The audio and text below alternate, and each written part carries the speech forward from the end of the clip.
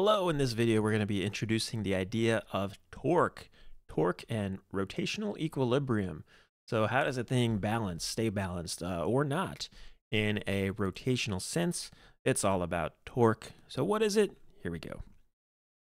Torque is basically the rotational equivalent of a force. That's a good way to think of it. It's the thing that will cause rotational acceleration, just like force or a net force is the thing that will cause regular linear acceleration. So that's what it is really. It's the thing that's going to make rotation happen. And whenever we talk about rotation, you're going to see this a lot, pivot or fulcrum. Because whenever we're rotating about or around something, some point. We call that point the pivot point or the fulcrum. So you'll see those kinds of terms. So try and just sort of picture this. What would you need to do? Picture trying to make something rotate. What, like physics things, do you have to do to make that happen? Well, I'm thinking you need to push it. So you need to push it, and also it matters where you do the pushing is what it comes down to. So here's your data booklet equation for how much torque a force causes. Okay, we're using the Greek letter tau here. This guy is a squiggly looking T. That's what we're going to use for torque. Torque we measure in Newton meters, newtons times meters, because that's what it is. We're going to multiply a force by a distance with some fun angle stuff here. All right, so in the equation, F is the force causing the torque. R is how far away your F is, really. So officially it's this, the radial distance from the pivot point to where the force is acting. So it's how far away from the pivot point is your F, is really what R is. And theta is officially the angle between R and F. All right, so you do have to know that, especially as like a data booklet knowledge thing. And you might notice there's a lot of equations like that. Work equals Fs cosine theta. Theta is the angle between F and S. Lots of equations of this style, which have some fun vector math going on behind the scenes. The IB doesn't care about you knowing the vector math here, especially because there's some fun, believe it or not, three-dimensional vector math happening. So this equation officially involves some vector stuff, but we're really going to be magnitude only, and we'll talk about the direction of torque in a moment. That's how I figure out how much. So here's a little bit of the idea of torque and why we care and how we apply it. It's very useful in everyday life. If you're trying to make something rotate, like a bolt, you're trying to like screw a bolt into place. It's hard to do with your fingers, to get it like really tight. Well, so we invented an amazing technology called the wrench. And what the wrench does is it lets you have a really long arm that you can exert that force at a far distance from the pivot point. Yeah, because as opposed to like trying to push or pull right here on the bolt itself, you can push the same amount way out here. And I think because we have a really big R, we cause a whole lot of torque. We cause a whole lot of rotation around this point. That's the point of a wrench, is to exert a force over a long distance. This is the basic idea of how like levers work. Yeah, you exert a force far away from a pivot point and you get a lot of rotation. That's torque. This angle also matters, right? So if you're going to get the most torque if this angle is 90 degrees. And that's the theta we're talking about in the equation here. Definitely want to know sine of 90 degrees is 1. Sine of 0 degrees is 0. That will help you understand what's going on physics-wise with this equation. Because picture if I also exerted a force, but this angle was theta, so I exerted a force like this. I'm not thinking I would cause any rotation or any torque. And if this is 90 degrees, I get a lot. And if it's in the middle, I get, a medium amount. Here's another picture with similar ideas. Try and open a door. Open a door is a great way to understand torque. So as you go through your next couple days, every door you open, try it different ways and think about how torque is working. If you push on the outside of the door, that's why we put the door handle over here, because pushing on the outside of the door opposite the hinge, you have a very big R, just like with our wrench picture here. And so that's how you're going to get the most rotation. So plenty of torque here, big R, F is at 90 degrees. Over here, if you push on the hinge, well, nothing's going to happen, right? Because in this case, R equals 0. Your force is 0 meters away from the pivot point, and so you're not going to get any rotation out of this. Here, if you push in the middle, you have half the R you have in B, so you get half the amount of torque. So try this. Try to open a door, push on the middle. You'll notice it takes a lot more force. It takes a lot more push to get it to open. Heck, try pushing like way over here, right? Try pushing on the very right next to the hinge. You'll definitely notice it takes a lot more force to get that door open, cause the same amount of rotation. So increasing R increases your torque. And again, here's an example where if the angle is 0 degrees, or we could say here even is probably more like 180 degrees, the sine of 180 is 0, where the sine of 0 is 0. And so the torque would be 0. So again, pushing like this on the edge of the door won't make it rotate. You know that, but here's why. This is why. Okay, so that's what causes torque. And just like when we have, forces, we can talk about multiple forces and how they can balance. You can have a whole bunch of different things trying to make something rotate, but they can be balanced, and that would be rotational equilibrium. So rotational equilibrium is what happens if the total torque, or the net torque, acting on an object is 0. So this really is just Newton's first law in rotation form. Remember, Newton's first law was if net force equals 0, then there's no acceleration. You're in translational equilibrium. Well, if there's no total torque, then you won't cause any rotation. Or if something's already rotating, you won't change how it's rotating.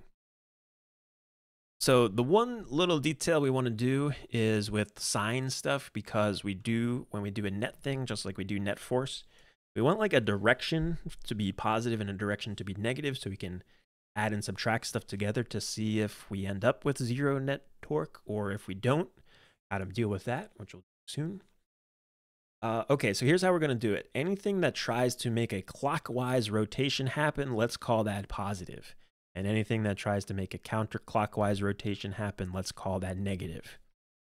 If you hate that, if your brain works the opposite way, and you want to make counterclockwise positive and clockwise negative, go for it. It'll work. It's the same thing. We want a convention, so that's what we're going to do.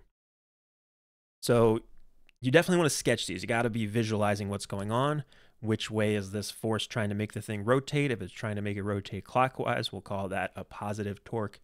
Negative, we'll call it, or counterclockwise, we'll call it a negative torque.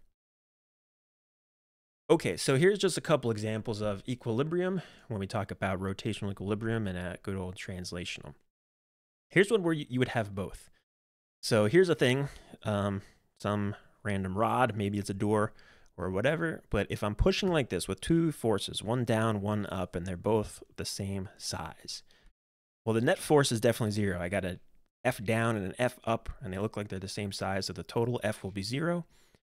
They're also at the same place, really. One is trying to cause a clockwise rotation, so this would be a positive torque, whereas the other one is trying to cause a counterclockwise rotation, so that would be a negative torque. Well, if it's the same F and they're happening at the same place, then R will be the same as well. So these are causing the same amount of torque, and this thing won't rotate or do anything. It'll be in both rotational and translational equilibrium. But you can have one without the other. Here's an example of something that would only be in translational equilibrium. Just picture what would happen if these two forces were happening. This thing would definitely spin around, yeah? I think it would spin around its center if I pushed up on one side and down on the other side. Right? So for this force here, I would end up with, let's do this, I would end up with a torque that's trying to make this thing rotate clockwise. Yeah, and the size of the torque would be the size of R times the size of F. So R, would be this distance here. So it's how far away we are from the point where we're rotating. So this would be R. I'd multiply this by F. The angle is 90, as it often is, so I'm not going to bother with the sine of 90 part. So this will cause a R times F size torque trying to make it rotate clockwise. Looking at this guy over here, I think we'll also try to make it rotate clockwise if I'm pushing down on the right side.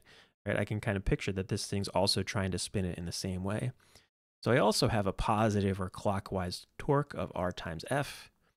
So the net torque here would be 2 times R times F. So I do have some total torque, right? So this thing would rotate around, but officially it would still be in translational equilibrium. the net force is 0 because there's one F down and one F up.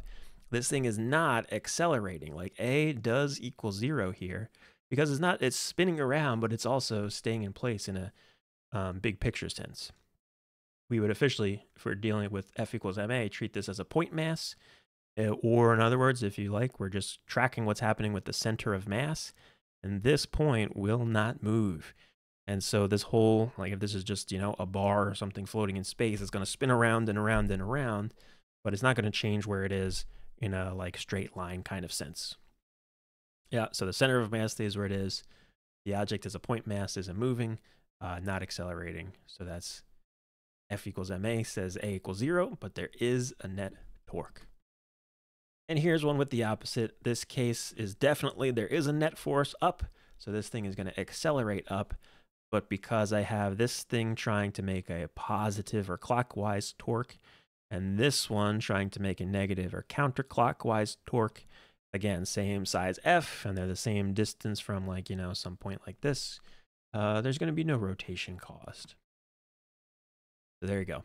No net torque, yes, net force. And so on. So those are the ideas of translational and rotational equilibrium. So let's try just one problem to see how this works. Here we have a seesaw, and on the seesaw is a brick or something, 5-kilogram brick, pushing down on the right side of the seesaw. We've got some supports here holding it in place for the moment, but in a second, there's a little simulation that you can play with. We'll remove them. We'll remove those supports and see what kind of happens.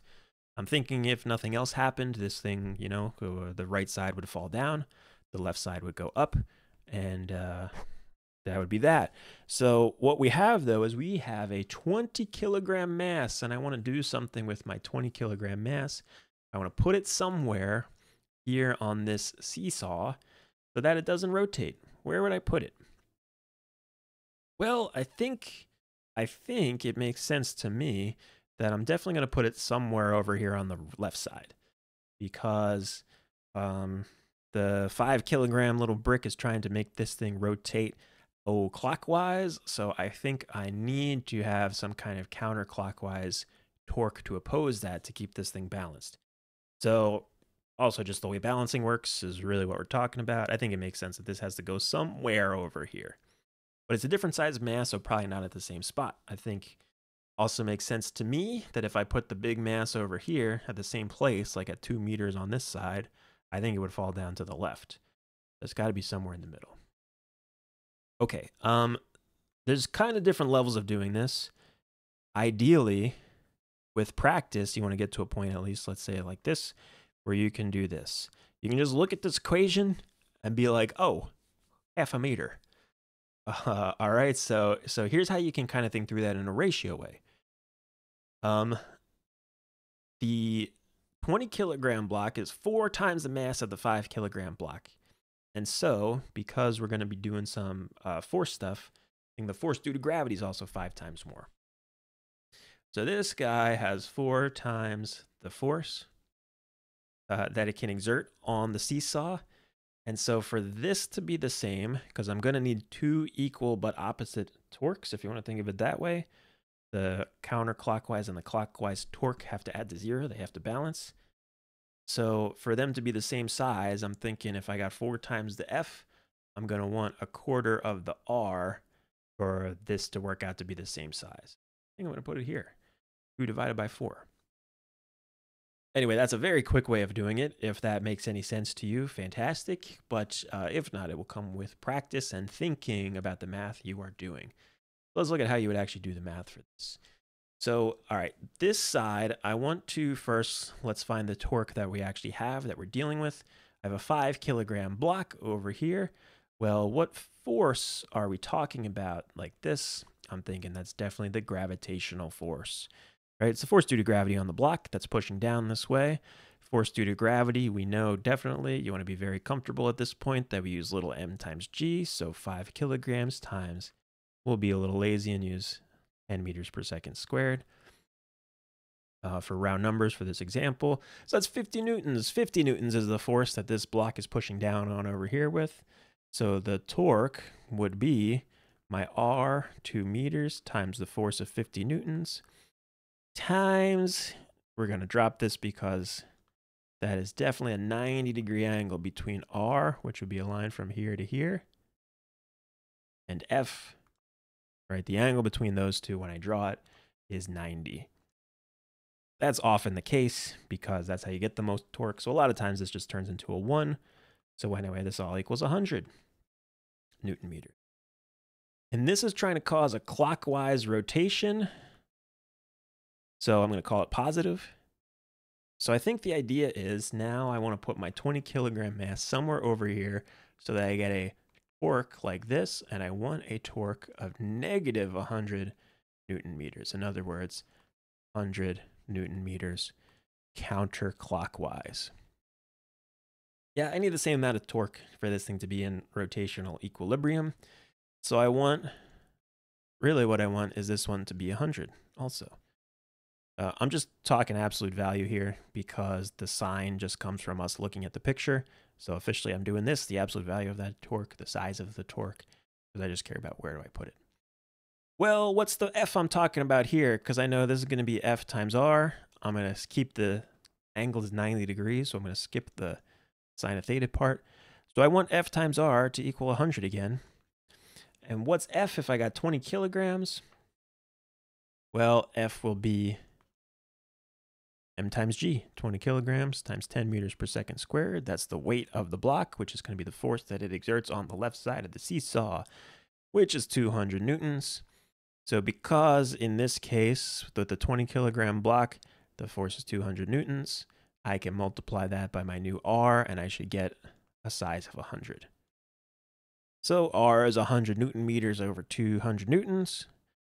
And so it is, in fact, 1/2 or 0.5 meters. That's where I put it. So I'll put this 20 kilogram block right here at the 0.5 meter point, and I'm thinking I should see a balanced seesaw. So this is from a PhET sim, so I encourage you to go try it. Go try it and play with that sim, and you will see this actually work. Yeah, because that's how rotational equilibrium works. So there you go. Torque depends on R and F, and if the total torque is 0, you get no rotation or no change in your rotation. There you go. That's your intro to torque. We'll do some practice together. Have fun.